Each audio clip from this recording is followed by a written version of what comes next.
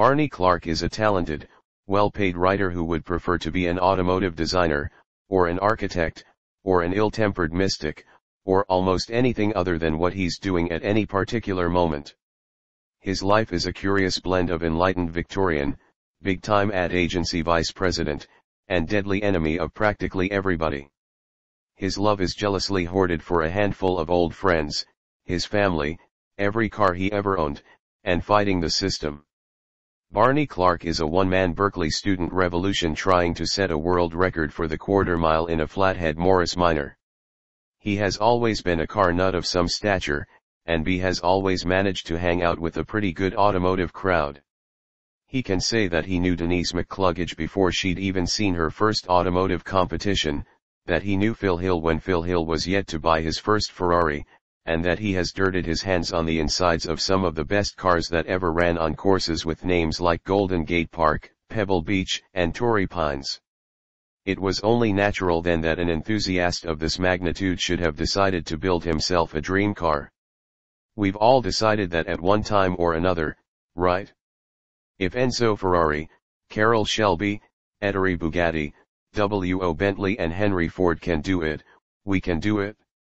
We are undeterred by the fact that people like Jack Griffith, Preston Tucker, Henry Kaiser, Briggs Cunningham, Madman Muntz and Sterling Edwards have tried and failed.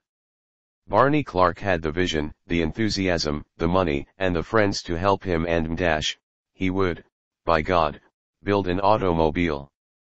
The main collaborator in this scheme was Bob Cumberford, the young designer who has written several pieces for this magazine, and who is receiving more and more notice from the world's automotive establishment. Clark and Cumberford shared the belief that the special character of the personal car was applicable to a broader range of vehicle types than was generally acknowledged. They both appreciated the charm and usefulness of the original Chevrolet Nomad and a more or less compact two-door station wagon of the mid-50s and they had spent long, happy hours reflecting on the possibilities of Ford's super-successful Mustang applied to a wagon of the Nomad genre.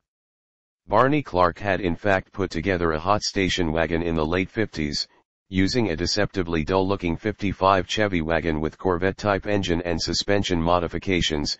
Barney's Chevy led us to build up the C/D Plymouth Boss wagon.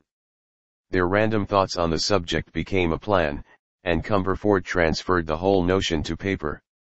The basis for the design was a 1964 Mustang Coupe, with the 260 HP, 289 cu.in V8 engine, and automatic transmission.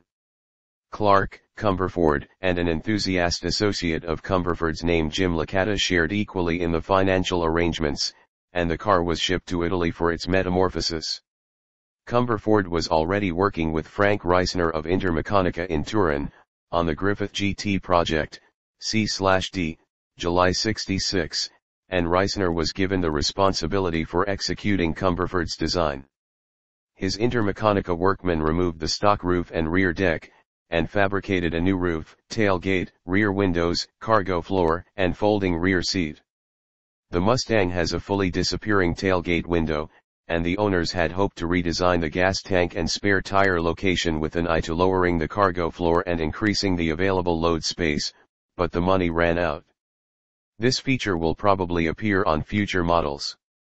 Aside from this small item, things worked out just about the way everybody had hoped they would, and a rare occurrence in ventures of this kind.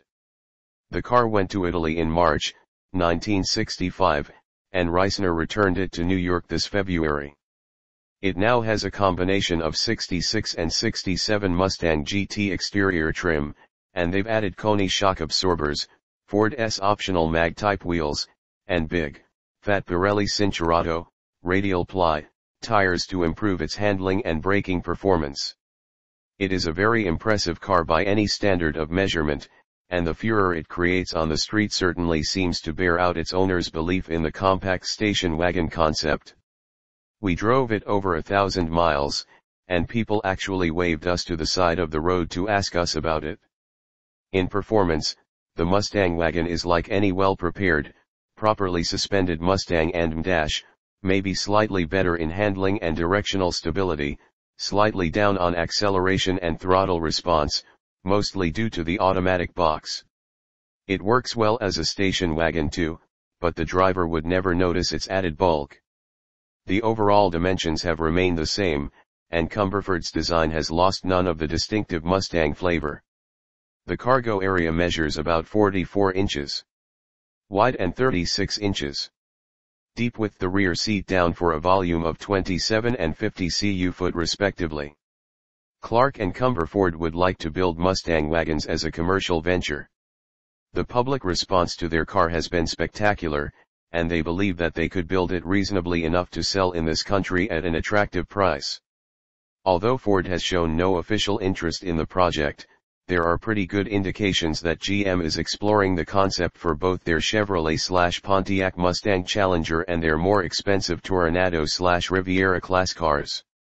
In fact, some poor GM type who knew of his company's top-secret experiments in this area got the shock of his life one morning when he saw Barney's fully appointed, apparently production, '66 Mustang wagon whizzing along Detroit's Southfield Expressway.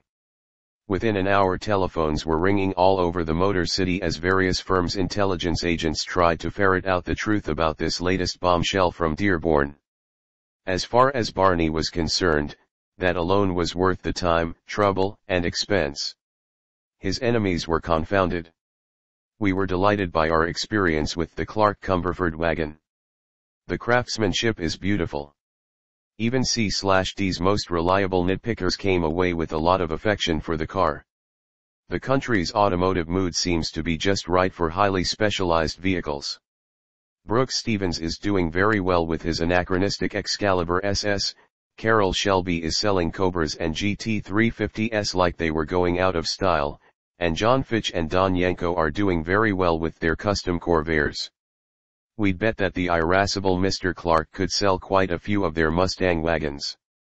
If you are interested in such a car, write Cumberford/Clark Incorporated, 322 E30 St, New York, New York, 10016. While our two heroes continue to puzzle over the problem of getting their Mustang station wagon project off the ground, they're wasting no time. Cumberford is designing a new race car for Buck Fulp, and laboring to salvage the ill-fated Griffith GT project. Barney Clark, as this is being written, is celebrating his survival of a very serious heart attack. The world and automotive and otherwise and should look to its defenses, because every minute Clark spends scheming in his hospital bed is going to cost the squares dearly. He might just lose his temper and sell every cotton-picking one of us a Mustang station wagon. View photos. View photos.